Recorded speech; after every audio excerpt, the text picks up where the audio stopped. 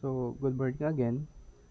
Our lesson for today is all about exponential functions. So, ituloy lang natin yung study natin regarding functions. Tapos na tayo sa, ang huli natin na tackle ay rational functions at saka inverse functions or yung one-to-one functions. This time, we will be discussing exponential functions. Okay, ang exponential functions actually is very evident sa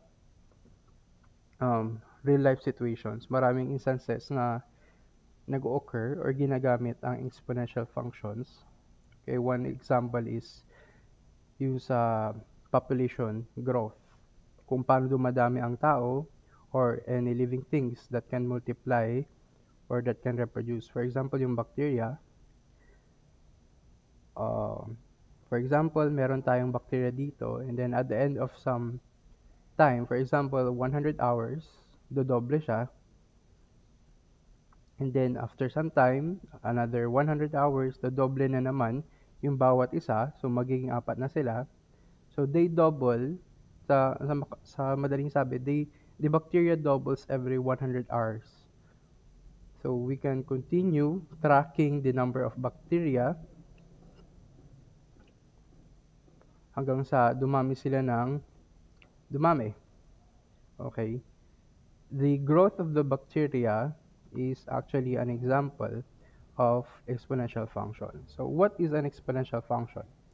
Ang isang exponential function ay merong ganito ang itsura. So, meron tayong base b, any real number, f of x, function of x equals b raised to x, or y equals b raised to x. So,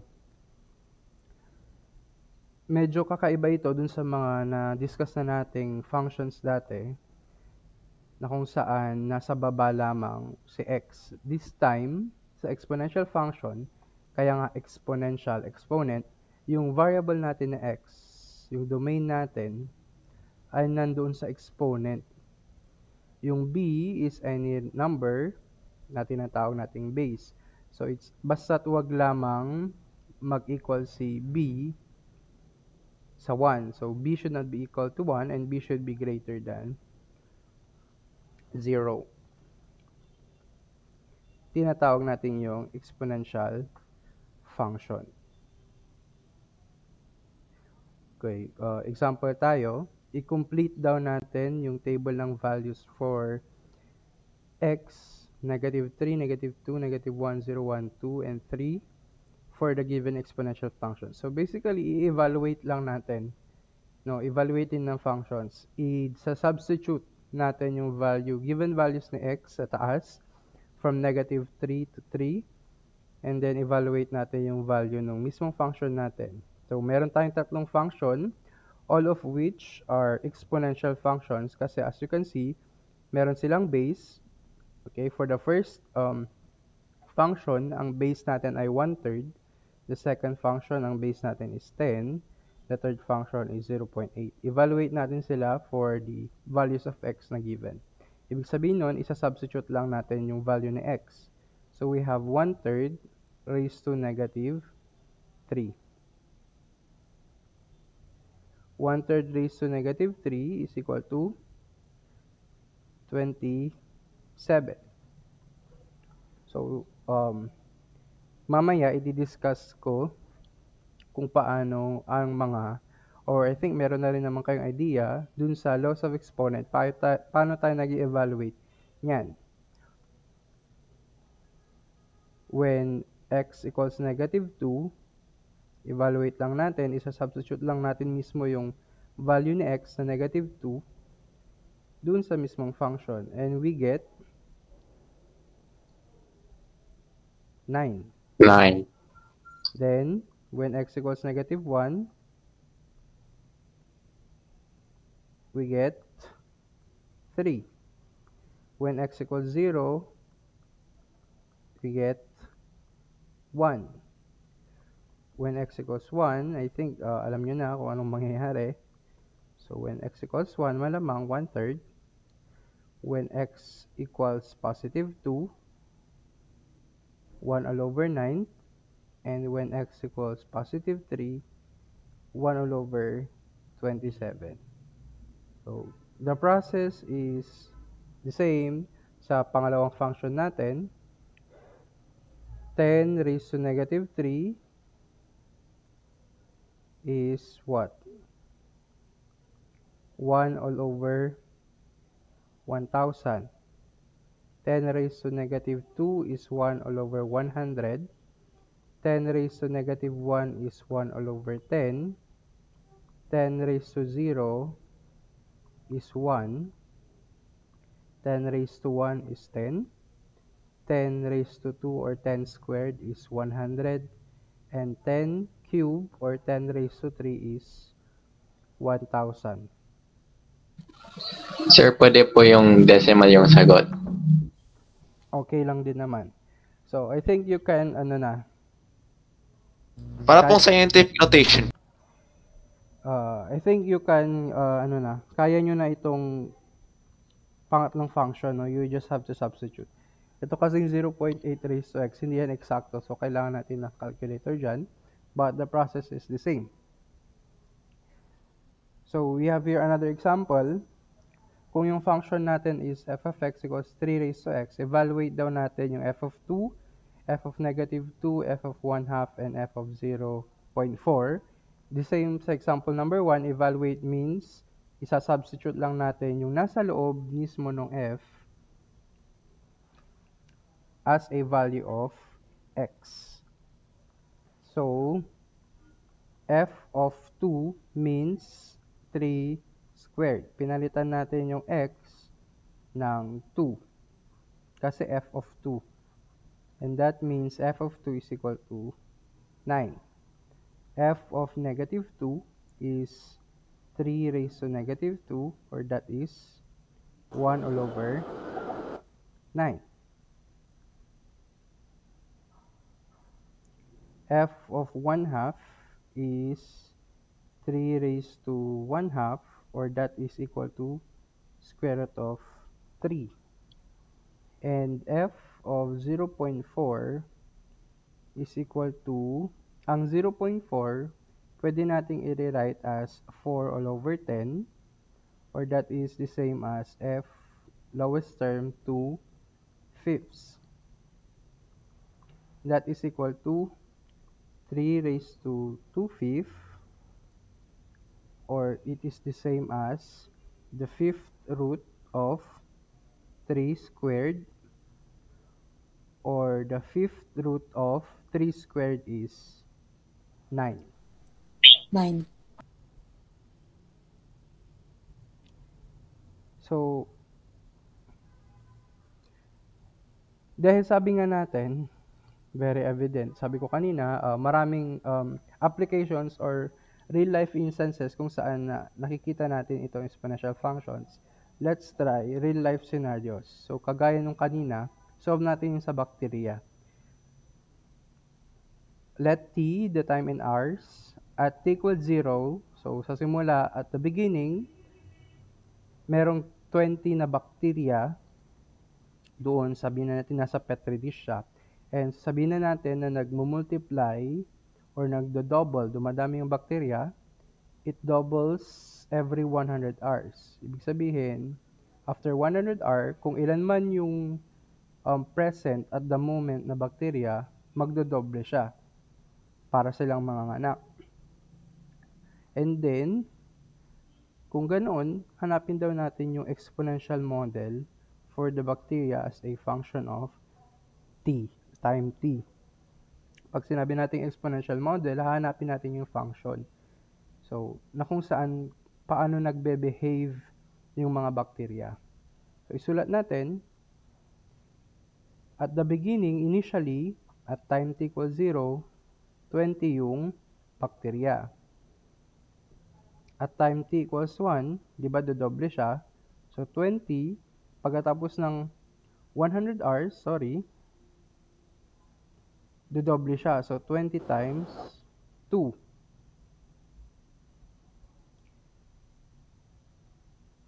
Pagkatapos ulit ng 200 hours, anong mangyayari? Yung 20 times 2,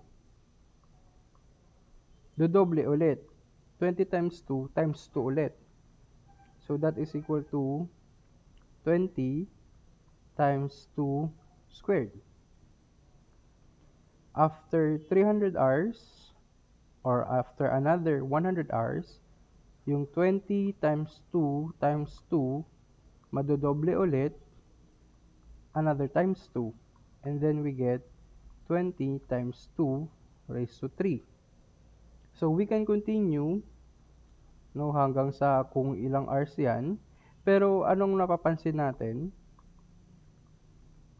As the time progresses, mapapansin natin na merong pattern, merong model, kumbaga, na sinusundan yung mga bakterya. And ano yun?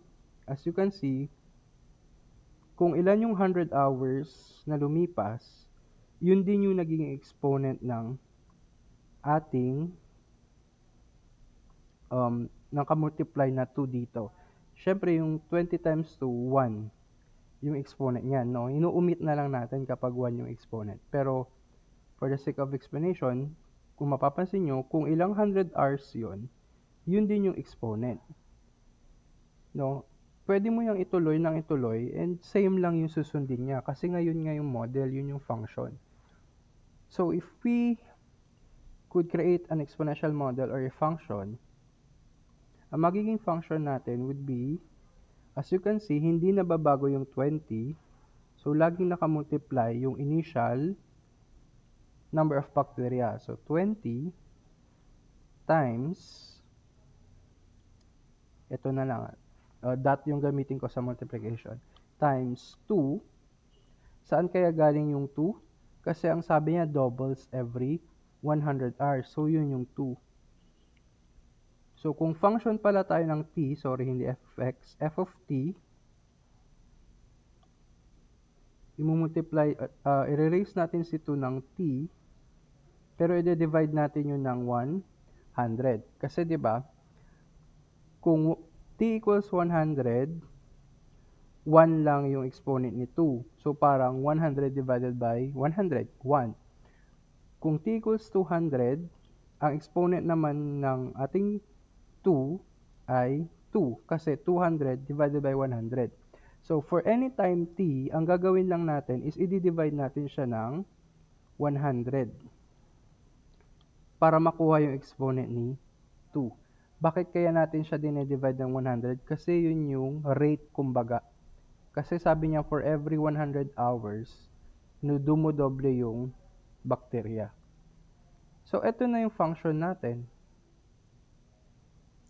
Ito na yung exponential model natin para dun sa bakterya. Ibig sabihin, pwede ko nang ma-predict, kumbaga, kung ano man or ilan ang population ng bakterya, ilan ang bakterya na present at any time t. So, kahit anong t ang ilagay natin dyan, isa-substitute lang natin dito sa model kasi makukuha na natin yung number of bacteria, f of t. Because this is our model. Ibig sabihin ng model, yun yung susundin ng bacteria kung gaano siya kabilis dumami. We can actually generalize this kasi hindi naman pare-parehas, no, yung rate ng of course sa real life situations, hindi pare-parehas ang rate ng bacteria or yung population growth nila. So we can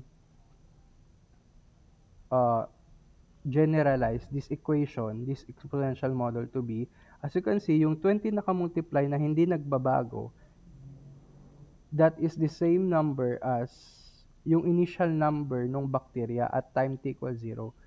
Sa umpisa, yun yung number of bacteria.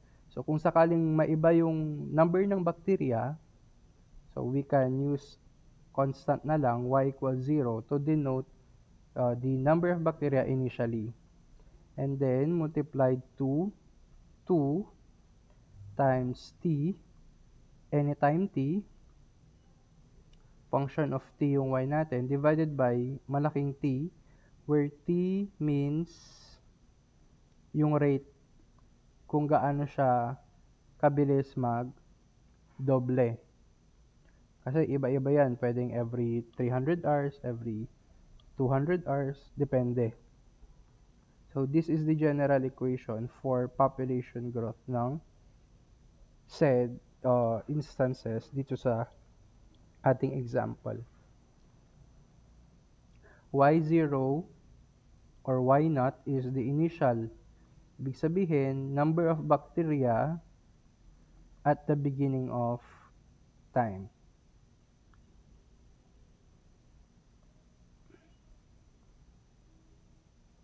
Okay. Kung meron pang ibang example, kung meron tayong examples ng dumadami or population growth na tinatawag, population growth, ginagamit din ang exponential model or exponential function para sa mga bagay na kumukonti naman imbis dumadami. Na tinatawag natin yon exponential decay. Kabaliktaran naman ito, imbis na dumami sila, lumiliit. Okay? Very common example dito is yung sa radioactive materials, na kung saan meron tayong tinatawag na half-life. No? Anong ibig sabihin ng half-life? Ito yung time or kung gaano katagal bago mangalahati or maging kalahati yung amount ng radioactive material or substance na present. Yun yung ibig sabihin ng half-life.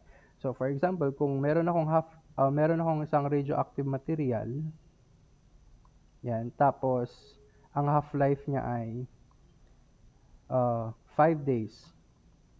Ibig sabihin, kung meron akong 100 grams initially, after 5 days, meron na lang akong 50 grams.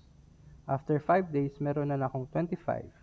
After 5 days, 12.5. Ganon. Kaya siya tinawag na half-life kasi nakakalahati siya from the word half itself. So, dito sa example natin, meron daw half-life ang certain radioactive substance na 10 days. Initially, there are 10 grams. Ano daw yung amount ng substance na matitira after 30 days? So, i-plot natin ng maayos. So, when t equals 0 days, so, initially, 10 grams. After 10 days, kalahati na lang kasi 10 days nga yung half-life. Ibig sabihin ko konti siya. Kabaliktaran siya ng population growth na dadami. Sa exponential decay, kokonti siya. Mababawasan.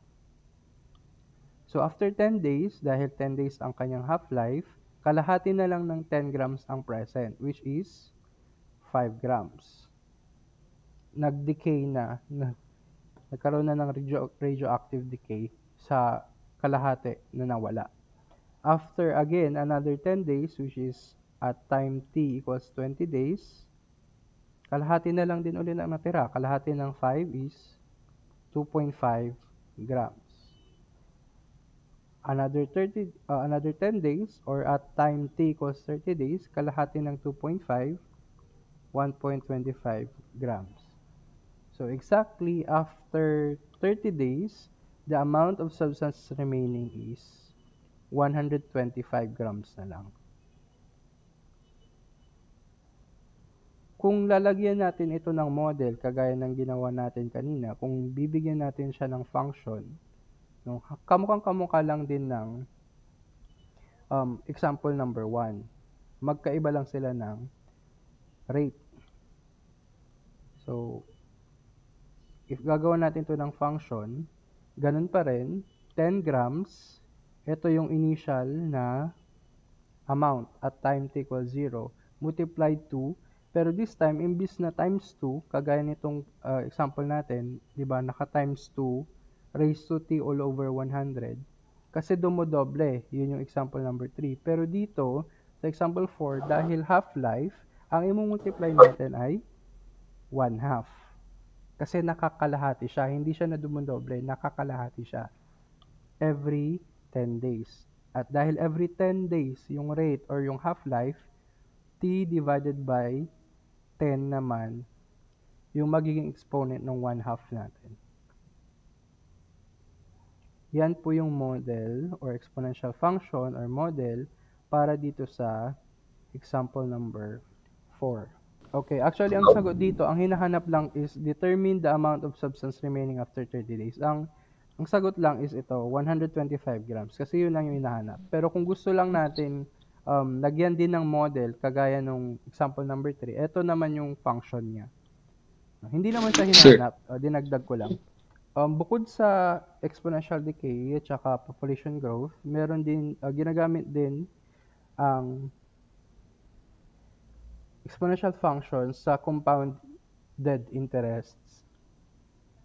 Kung paano lumalaki yung pera natin sa bangko using compound interest.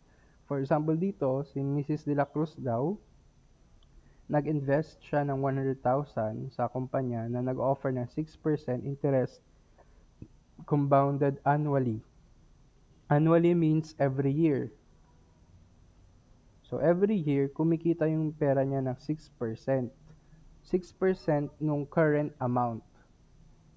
Tumutubo ng 6%. Magkano daw or ilan na daw yung pera ni Mrs. De La Cruz at the end of each year for the next 5 years. So, ilista daw natin ilan yung pera ni Mrs. De La Cruz every 5 years. So, umpisahan natin, when t equals 0, syempre, kakahulog pa lang yung pera. Wala pang interest yon, tama? Yan, for example, ngayon pa lang siya naghulog. After 1 year, dahil compounded annually, every year yung interest rate niya, madadagdagan ngayon, manganganak ngayon yung pera niya. Okay, gano'ng kalaki? Imumultiply natin siya ng 1.06. Bakit 1.06 yung i-multiply? It is the same as yung original na pera niya plus yung interest.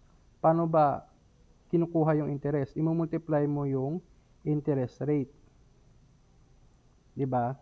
Ito yung original pera, ito yung tubo or yung interest na nakuha ni Mrs. De La Cruz. And that is the same as kung ifa-factor out mo si 100,000, magkakaroon ka ng 1 plus 0.6 or that is the same as 1.06. That is after 1 year. Ilan ito? Ilan ang 6%? 6,000. So, 106,000. Tama ba? 106,000 yung pera niya after 1 year. Okay. Then, syempre, sabi niya kasi 5 years. No? Pagpasok ng susunod na taon, yung 106,000, yun na yung current amount niya. So, yung 106,000 na yun, after the second year, yun na ulit yung imumultiply natin ng another 1.06. Kasi pag natapos niya yung 2 years, magkakaroon ulit yun ng interest na 6%. So that is, at the end of the second year, ang kanyang pera ay 112,360. 5 years yung sinabi, no? So, after the third year, yung 112,000 na yun yung current amount niya or current na pera, imumultiply ulit natin ng 1.06.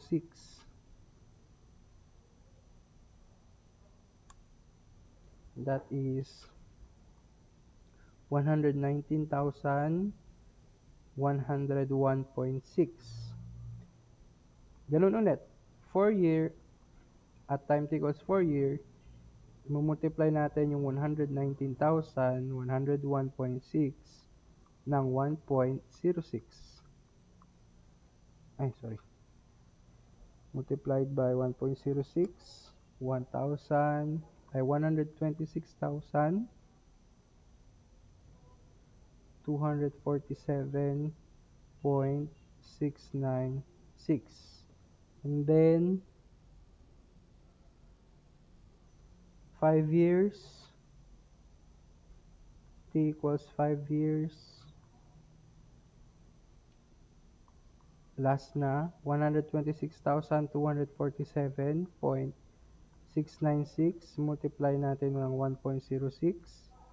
Ang makukuha natin ay 133,822.5578. Ayan. So, yan na yung pera ni Mrs. De La Cruz after 5 years. 133,822.5578. Yan na yung final answer natin. Kung gusto mong i-model, for example, para makuha mo yung pera ni Mrs. De La Cruz at any time t. So, titignan mo lang yung ating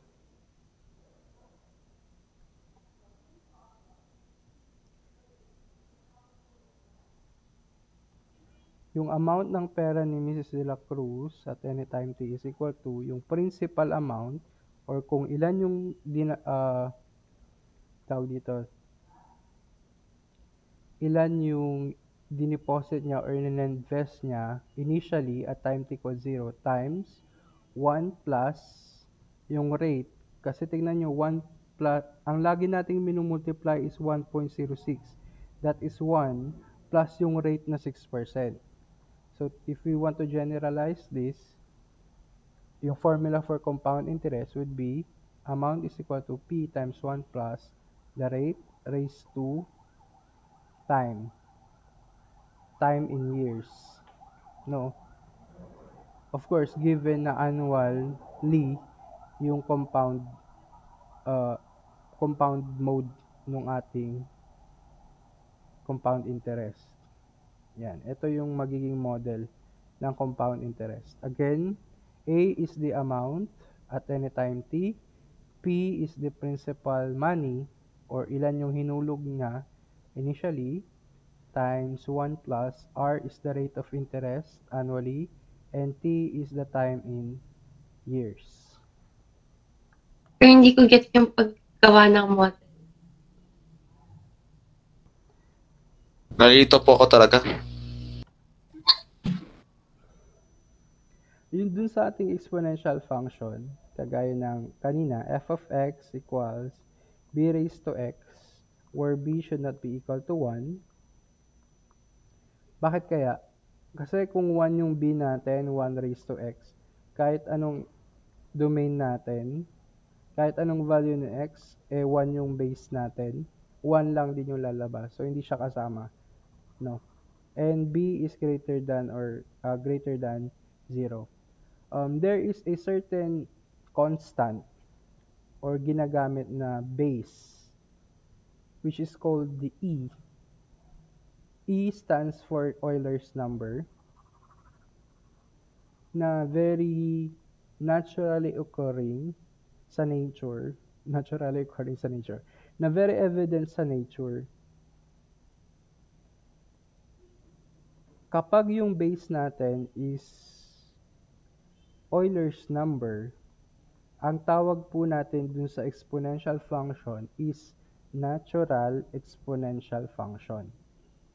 Okay? Conversely, pwede natin ding sabihin na ang natural exponential function is a type of exponential function, special type siya, na kung saan yung base natin ay equal sa Euler's number. Ano yung Euler's number? Ito po, yung naka-flash po sa screen natin. 2.718281884590452353602874 and so on. Irrational Sir, may number. memorize. Hindi. Nasa calculator yan, sa scientific calculator, pero usually, dahil irrational number nga yan, no, we cannot express that in, as a simple fraction. We can approximate that as 2.72 na lang, up to 2 decimal places, or 718 if you want, up to 3 decimal places. Hindi natin kailangan memorize. So, kasi parang pi ito na million din ang digits. Okay? Ulitin po natin. Kapag yung exponential function natin, yung base niya is e, or the Euler's number. Euler's po ang basa dito, no? Hindi Euler's. Euler's. Ganyan po ang basa. Euler's number na E. Ang tawag po natin dun sa function na yon or exponential function na yon is natural number.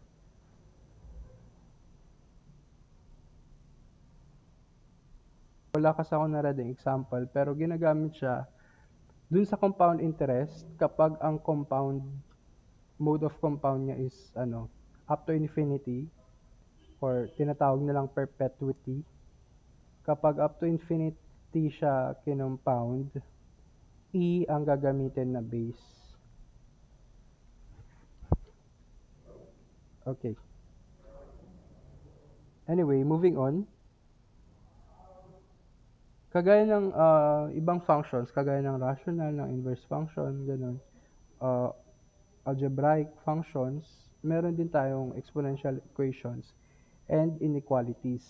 And para ma-solve itong mga exponential equations and inequalities, kailangan nating i-define itong mga theorems na to.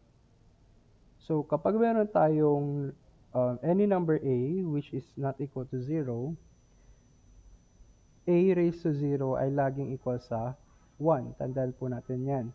Any number other than 0, kapag ang exponent ay 0, equal po sa 1. Pangalawang definition, kapag si Ray ay ni-raise sa negative 1, negative n, this is the same as 1 all over a raised to n or naka-reciprocate siya. Okay? Magiging positive na yung exponent ni n pero naka 1 all over siya or naka-reciprocate. This is dun sa tanong kanina na kung pwede bang yung dun sa half-life, kung pwede bang imbis na 1/2 raised to t all over 10, pwede bang 10 divided by 2 raised to t all over 10? Yes, parehas po ito. No? Bakit? Okay, kapag in-apply po natin yung second definition natin, pwede nating iangat si 2 dito sa baba, pero magiging negative siya.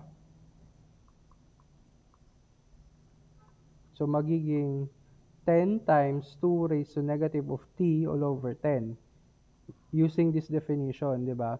Kung negative siya, pwede mo siyang ibaba, and conversely, kung nasa baba siya, pwede mo siyang iangat, pero magiging negative na yung kanyang exponent. Kagaya nga nito, nasa baba siya, pero nung inangat natin, nilagyan natin ng negative.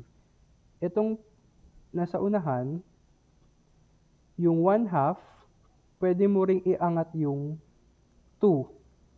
Diba, originally, yung 1 all over 2, this is the same as 1 all over 2 raised to 1. No, inuumit lang natin pag exponent is 1. Okay, pero alam natin na meron niyang exponent na 1. At kapag inangat natin yan, magiging negative, dahil nasa baba siya, magiging negative 1. So, parehas lang ito sa 10 times 2 raised to negative 1 times t all over 10, or 10 times 2 raised to negative t all over 10. Kaya kanina sinabi ko na dun sa tanong niya, pwedeng naka-divide or pwedeng naka-multiply. Parehas lang yung ibig sabihin because of this definition. Bukod dito sa mga definition na to, meron din tayong iba't ibang rules, which is, I think, alam nyo na, yung mga rules of exponent, kasi yung exponential function to. So, meron tayong mga tinatawag na rules of exponent, kagaya ng mga to, na pwede nating i-apply para ma-solve natin ang exponential functions. Okay, number 1 is the multiplication rule. Ibig sabihin, kung meron po tayong dalawang exponential functions or expressions, na parehas ang base, tapos nakamultiply sila, pwede po nating pagsamahin sa isang base yung dalawang yon, and then i-add na lang natin yung kanilang mga exponents. This is the multiplication rule na tinatawag. Pag nakamultiply ang dalawang exponential expression na parehas ang base, okay? Pwede lang natin gamitin to kapag parehas ang base. Kung hindi po parehas ang base, hindi natin pwedeng pagsamahin yung exponent. Okay? Kung multiplication, addition yung i-add natin yung exponents. Addition ang operation ng exponents. Dito sa number 2, ito yung division. Kapag naka-divide naman, same base pa rin, requirement yon na same base, dapat pwede natin silang pagsamahin sa isang base, pero this time, subtraction naman. So, sa multiplication, addition ng exponents. Sa division, subtraction ng exponents. Again, parehas silang required na dapat same base. Hindi pwede pagsamahin pag hindi parehas ang base. Third is what we call the power of a power. Kasi yung power, nagkaroon pa ulit ng power. Diba? Kagaya nito, a raised to r. So, meron siyang power na r. Tapos, parenthesis, meron pa ulit siyang exponent na s. Power of a power. Pag ganito, imumultiply lang natin yung exponents nila. So, a raised to r times s. Pang-apat na theorem is yung power of a product. Kung meron tayong product, a times b, na naka-raise sa iisang exponent or power na r, pwede po natin silang paghiwalayin at same sila ng power na r. Tig-isa sila. Or conversely, pwedeng kabaliktaran. Kung meron kang dalawang product, or kung meron kang product na same ang exponent, pwede mo silang pagsamahin sa isang product AB raised to a common exponent. Yun yung tinatawag nating power of a product. Yung panglima, meron po tayong tinatawag na power of a fraction. So, kung meron tayong fraction, a all over b, na naka-raise into sa certain power r, pwede po nating paghiwalayin yung dalawang yan, tig-isa sila ng power or exponent na r, pero naka-divide pa rin silang dalawa. A raised to r divided by b raised to r. So, ito po yung mga rules, laws of exponent or rules of exponent na pwede natin gamitin para mag-solve ng exponential equations and inequalities. We have the multiplication rule, the division rule, power of a power, power of a product, and power of a function. So, gamitin natin itong mga to.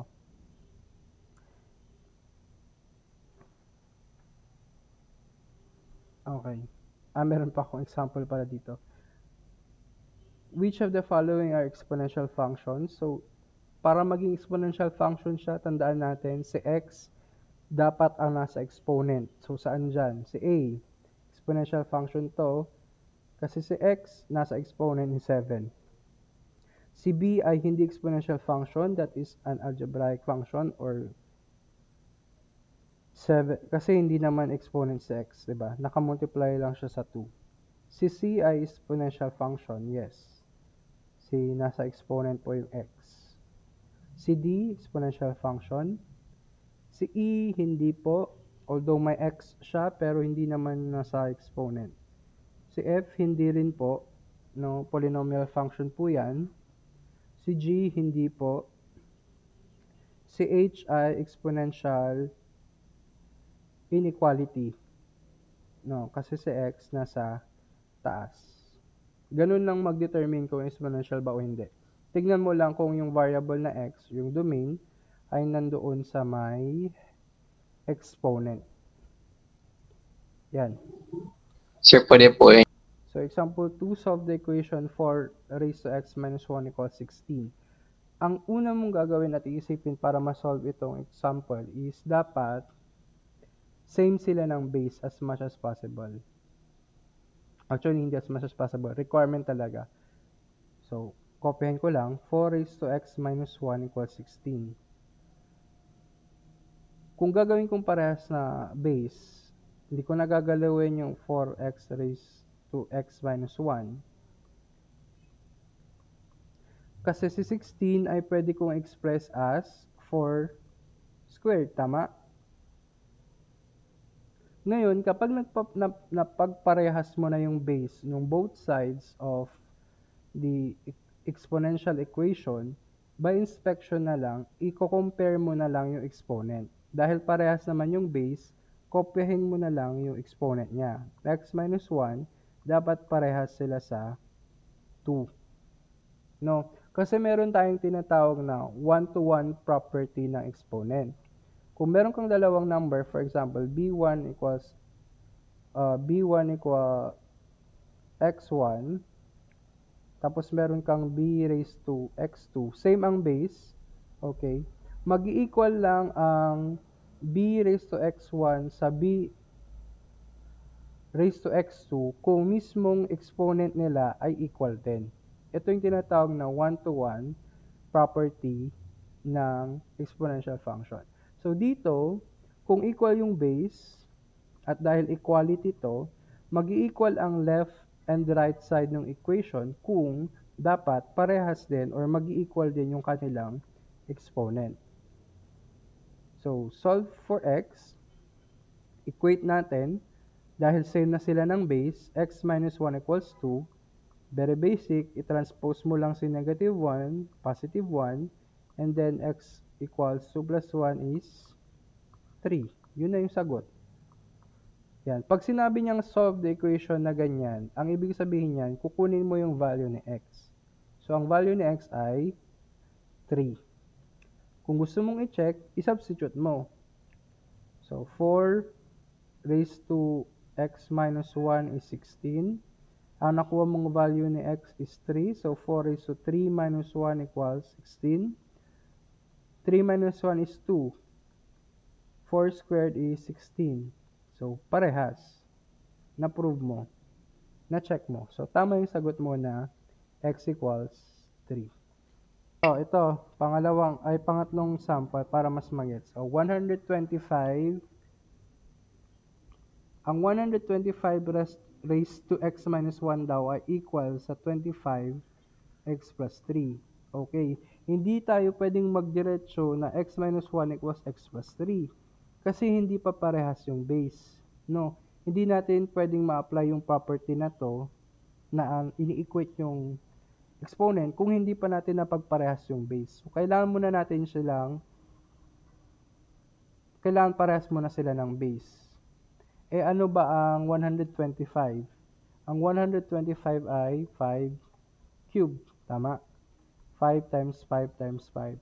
So, pwede mo siyang i-rewrite 5 cube raised to x minus 1 equals yung 25 ay 5 squared. 5 times 5. So, palitan mo si 25 ng 5 squared raised to x plus 3. I-apply natin yung laws of exponent. Ano to? Power of a power. Ibig sabihin, kung meron ng power, tapos meron pa ulit ni-raise pa ulit, nagkaroon pa ulit ng power sa labas, ang gagawin lang natin, i-multiply na lang natin yung exponent. So, ibig sabihin, si 3, didistribute ko lang to. 3x, tapos, minus 3, equals 5. Ganon din ang gagawin ko dun sa 2, raised to x plus 3, didistribute ko lang si 2. So, 2x, tapos, 2 times 3, positive 6. Ayun. Parehas na ba sila ng base? Yes, parehas na silang 5. Kapag parehas na silang 5, dun ka na tumingin sa exponents nila. I-equate mo na ngayon yung mga exponent nila. Ayan. And then, pag na-equate mo, solve for x. So, i-transpose mo lang si 2 2x dun sa right, papuntang left, so magiging negative. And then, yung negative 3 naman is ililipat mo sa right, magiging positive. So, 3x minus 2x, we have x equals 6 plus 3, 9. So, yun na yung solution. X equals 9.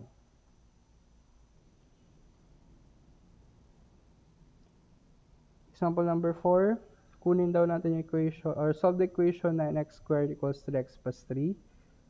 Okay, i-rewrite ko lang siya dito banda. 9 raised to x squared. So, ang buong exponent niya is x squared. Equals 3 raised to x plus 3. Para mag-equal, same dapat ng base. Hindi sila same ng base. As you can see, base ng nasa left ay 9, ng nasa right 3.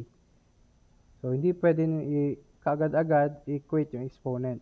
Palitan muna natin yung 9. Ano ba ang 9 in terms of 3? That is 3 squared. 3 squared. So, palitan natin yung 9 ng 3 squared.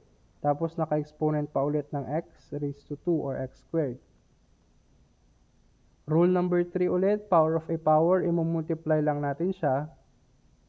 So, 2 raised to x, 2 times x squared equals 3 raised to x plus 3. Same na ng base 3.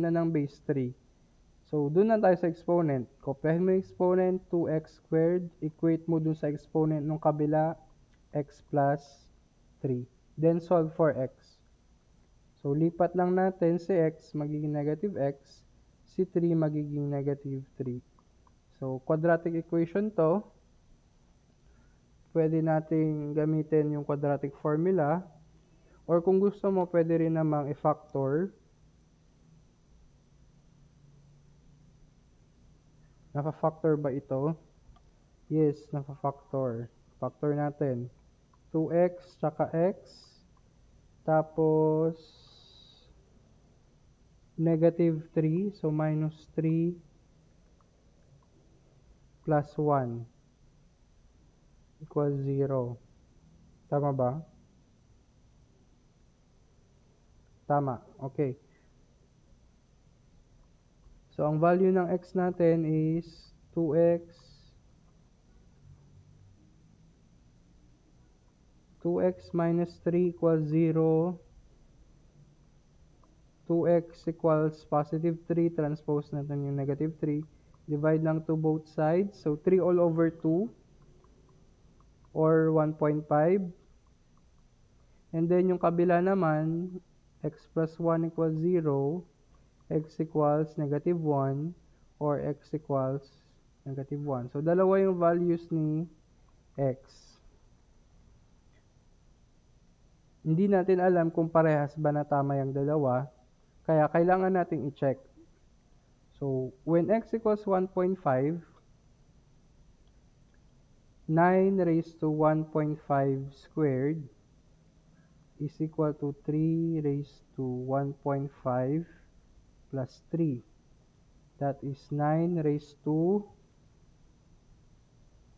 ang 1.5 squared ay 2.25.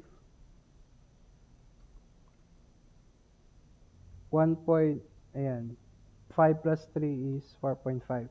So, check mo using calculator kasi decimal yung exponent niyan. Ang 9 raised to 2.25 ay 140.296 up to 3 decimal places.